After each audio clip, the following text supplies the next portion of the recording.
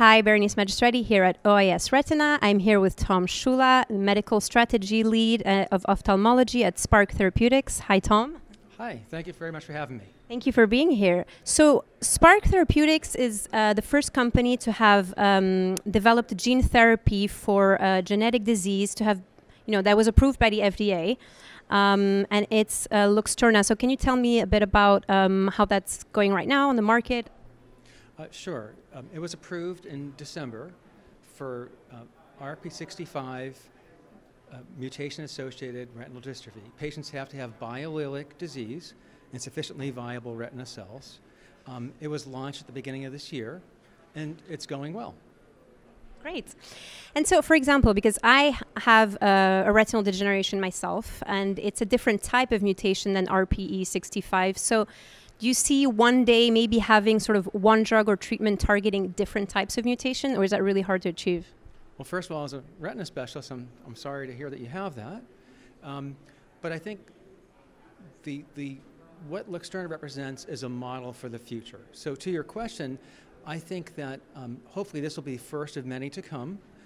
I think that Luxturna being a first demonstrates that we are able to have a gene therapy approved for a retinal disorder, and there are many companies working on many forms of inherited retinal disease. So I'm very hopeful in the future we'll have many gene therapies for other forms of retinal degeneration. Why is the retina so complex to treat and cure? That's a great question. So as we move into this era of precision medicine, we're able to define diseases by mutations. And it turns out that there have been over 260 genes identified causing some form of inherited retinal dystrophy. So when we start to explore gene therapies, we need to replace the gene mutation or gene by gene.